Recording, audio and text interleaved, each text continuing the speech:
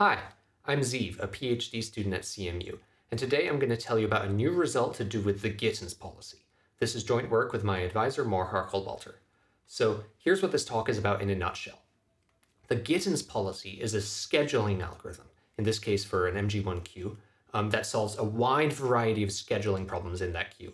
So, for example, it's going to help minimize mean response time and other variations on that theme.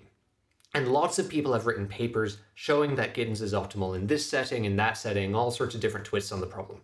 But all of these prior results have limitations.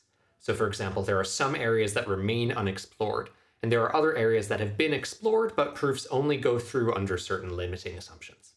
And so what our work is about, it's about unifying and generalizing all of these prior optimality results. We state one theorem which encompasses all of the previously stated Gittins optimality results, and we give a new proof that doesn't have these limitations that previous proofs did.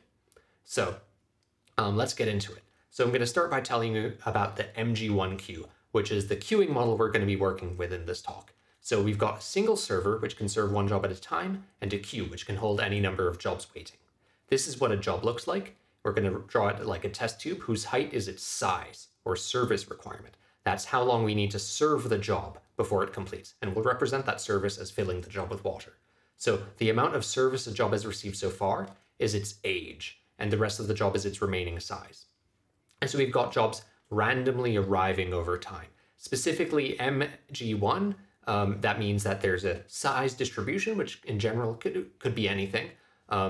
There's some arrival rate lambda, and we have a Poisson process of arrivals. And this gives the system load rho equals lambda times E of S. This is the fraction of time the server has to be busy, and has to be less than 1 for the system to be stable. So that's the basics of the MG1 queue. And today what we're going to be concerned with is scheduling in the MG1. So the scheduling policy at every moment in time picks one job to serve, and it can do so preemptively. So we can decide to switch out one job and start serving another. And preemption has no penalty in our model. So the metric we're going to be concerned with is response time. So a job's response time is the time from when it first arrives to when it leaves, all complete. And so a single job's response time is going to be affected by the scheduling policy we choose, because the scheduling policy decides when that job is in service and when it has to wait in the queue. And our goal today is going to be to minimize metrics like mean response time. So mean response time is the average response time over all jobs in a long arrival sequence. And so we're going to be minimizing metrics like mean response time. So let's start with specifically talking about how should we minimize mean response time. And let's start with a very simple case of we know every job's size, age, and remaining size. So in this setting, this is a kind of classic problem. And to minimize mean response time, the optimal policy is called SRPT, stands for shortest remaining processing time.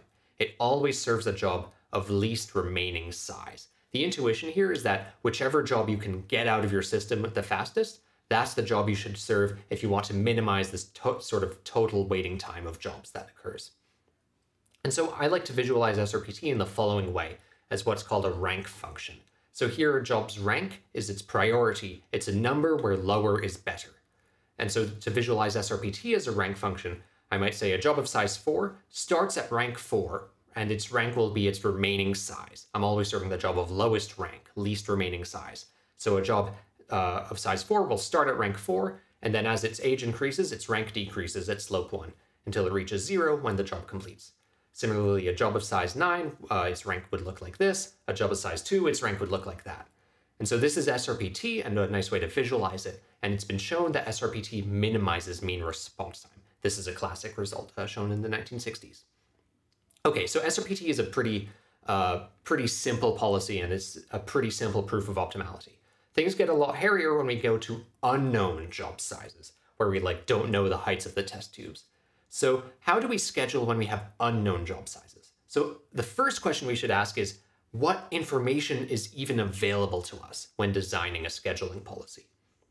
So one piece of information that's available is the age of each job.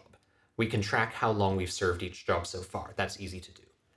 Another piece of information that's available is the overall distribution of job sizes. Even if we don't know any individual job size that's in our system right now, it's reasonable to assume that, say, based on historical data, we know the overall distribution of job sizes.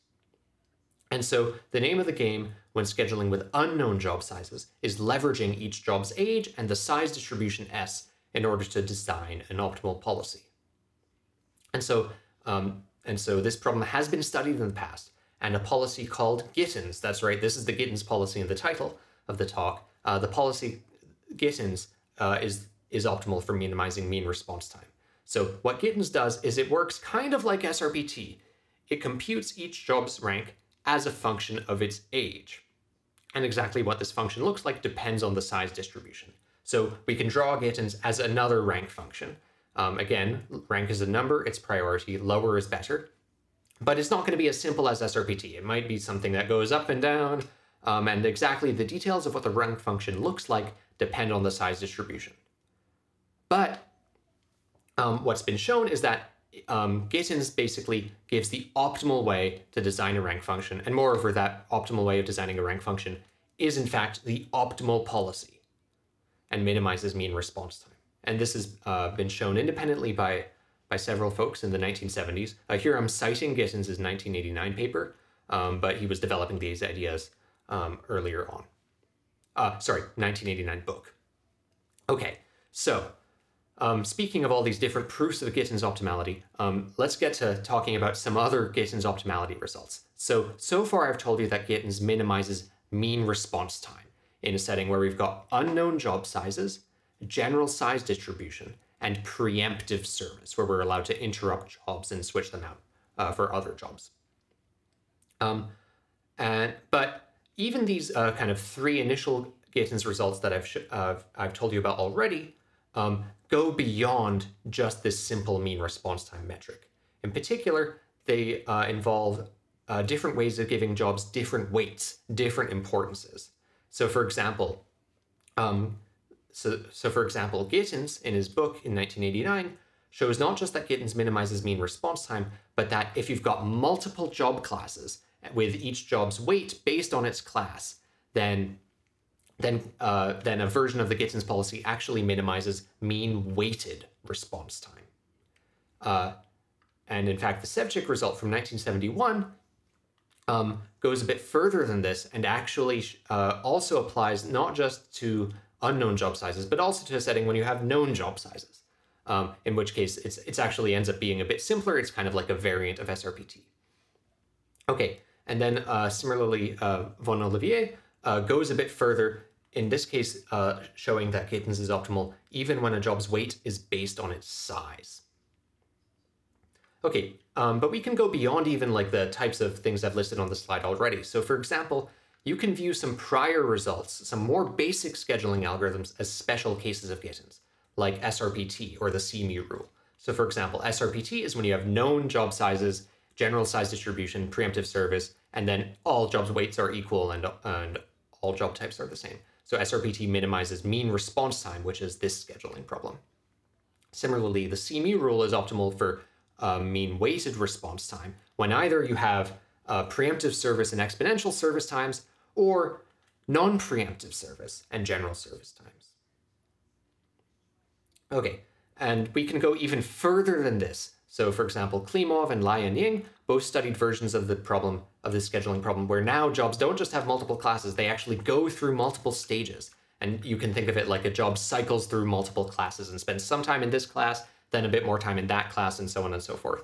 And each of them proves a version of Gittins is optimal for their version of the problem. All right, so these are the different optimality results. But there are some corners of the space that have yet to be explored. So for example, it's well known that Gittins is optimal with unknown job sizes, and Gittins is also optimal with known job sizes, often in the form of SRPT or some variant thereof. What if we don't have either of those extremes? What if we have something like noisily estimated job sizes? If you ask any expert on the Gittins policy, they'll say, oh yeah, Gittins should still be optimal in that case. And they can even define what the policy should be, but it's never been rigorously proven. Similarly, when you have, in terms of different service disciplines, if you have preemptive or non-preemptive service, what if you have something in between, where jobs can sometimes be preempted, but other times can't be preempted. And for example, if a job has certain non-preemptible segments, what happens then? Similarly, with job weights, we've considered different ways of setting a job's weight. But what if a job doesn't just have one weight, but it changes as you serve it? What happens then? So part of the issue with all of these prior results is that they paint a general picture of Gittins and its optimality, but they don't cover all the different things we might hope to. Another issue they have is that actually all of these results have some type of limiting assumption. So for example, all of the results that deal with different classes have to make an assumption like there being finitely many job classes. And so if you want to have like a continuum of job classes, that's not possible. So that's what prevents us from encoding things like noisy size estimates as classes, because all of these results only apply to finitely many classes. Another limitation is that all of these results that point to general size distributions, a lot of the time they have to actually make a technical assumption that limits this. So for example, bounding the size distribution by some upper bound, saying there's some global maximum job size. And so the kind of takeaway is that there's been a lot of work on the Gittins policy. And the Gittins policy is kind of it's less one policy and more a general policy construction that gives kind of an optimal rank function for mean weighted response time in all of these different settings. But there are still some settings that are unexplored and some limiting assumptions that results proven already have. So what we do is we solve both of those problems. We unify and generalize all of these prior optimality results and get rid of the limiting assumptions. So in a picture, our result covers all of these concerns and more. And so the kind of key obstacle we actually had to overcome wasn't really in figuring out like what should the Gittins policy be, right? If you ask any expert on the Gittins policy, they could tell you, for various settings what the Gittins policy is supposed to be. But the kind of main obstacle we had was coming up with a general enough definition that allowed us to state all of the stuff on the prior slide as just one theorem. And the kind of key idea we came up with was a very general notion of what job means. And so in the rest of this talk, I'm going to go over our very general definition of job and then use it to state our very general theorem of Gittins' optimality. And then for the proofs and more details, you can see the paper. So here's our general job model. The key idea is that a job is a Markov process. And this is not just a Markov chain with finitely many states. This is a general Markov process with a general state space. And so the intuition here is that a job's state encodes everything we know about the job when scheduling it. So for example, if we know the size of a job, then the size is part of the state. If we know the age of the job, then the age is part of the state. If we know that a job has like a size estimate, then that estimate is part of the state. If we receive an update halfway through running the job that actually now our estimate has changed, then that change is reflected in the state. And so the job state is actually going to stochastically evolve with service according to basically any Markovian dynamics. And so the way serving a job works is we serve the job, it follows some stochastic path, and eventually that path is going to reach a goal state, which represents completing the job. And so this is kind of basically just a general absorbing Markov process. And so we layer on top of this general absorbing Markov process two more things. First, we say that some subset of the state space is allowed to be non-preemptible. That these represent states where like maybe the job is uninterruptible because it's in the middle of some important operation that shouldn't be interrupted. And so we represent that by just saying some subset of the states are non-preemptible. And then finally, every state has a holding cost. And so this kind of generalizes the notion of various weighted response time metrics, but now allows us jobs holding cost to vary during service. Okay, so this is our very general job model. And what we're going to be concerned with is scheduling these jobs to minimize the average holding cost. But before I get to that, let's just go through some examples of what this job model might look like. So let's talk about what do known sizes look like in this job model? Well, in this case, remember, a job is a Markov process. Its state is what we know about it. So if we have known sizes, then the state of a job is its remaining size. So the state space is like the positive real line. The goal state is at 0, right? When we reach remaining size 0, the job finishes.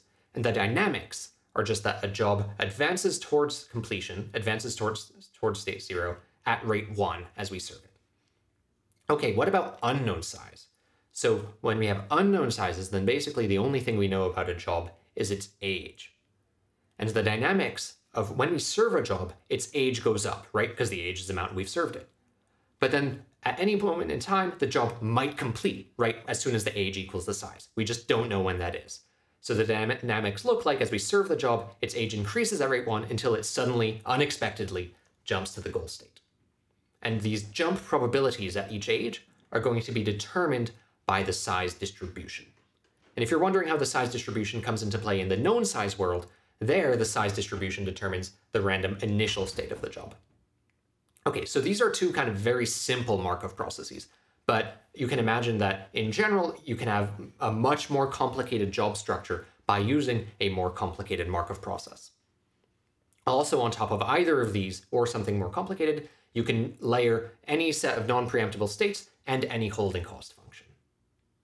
Okay, and so the theorem we prove is that Gittins minimizes mean holding cost in the MG1 with this very general model of jobs. So that is, if I'm scheduling in an MG1 where I've got all these Markov process jobs, each at any moment in time is in some state, each of those states has a different holding cost, Gittins minimizes the average total holding cost of all of the jobs over a very long period of time in steady state. And so that's our main theorem. So in the paper, you can get more details about all of these definitions in addition to other content like how we actually define the rank of each state, that is how we define the Gittins policy. And you'll also find an extensive review of prior work where we go over exactly kind of what corners of the space have been explored and what limitations apply to those previous explorations. And then finally, we give of course, a new proof that applies in our very general setting. All right, that's my talk. Thanks for your attention. If you have any questions, feel free to email me at zscully@cs.cmu.edu. Thanks again.